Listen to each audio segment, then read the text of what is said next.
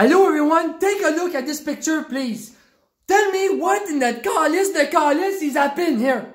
The yield sign was on the old pole, so they take the whole fucking thing and they attach it to the new one. I mean, 1 fucking minute here. You're telling me that nobody on the construction site, not the bulldoze guy, the guy for the cement, the guy who fixed the electric wire, the guy who's broom, nobody think, hey, maybe we just transfer the sign and not try to be fucking Bob the Builder. Because I mean, we all know that beavers is like to build shit with fucking wood, and last time I checked, it's not fucking Bertrand the Beaver who's in charge of the construction in the city.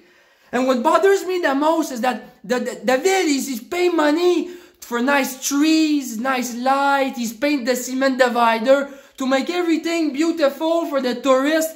Then you have this fucking kindergarten art project that happened here, man. I know people is going to say, Martin, calm down. It's just one time. It's a coincidence, Chris. But no, because look, there's another one, and this one is 2 seconds from my house. I mean, listen, maybe it's me. Maybe I'm missing the big fucking picture, and Franklin, I think that maybe they are trying to build a beaver dam. Huh? Why not?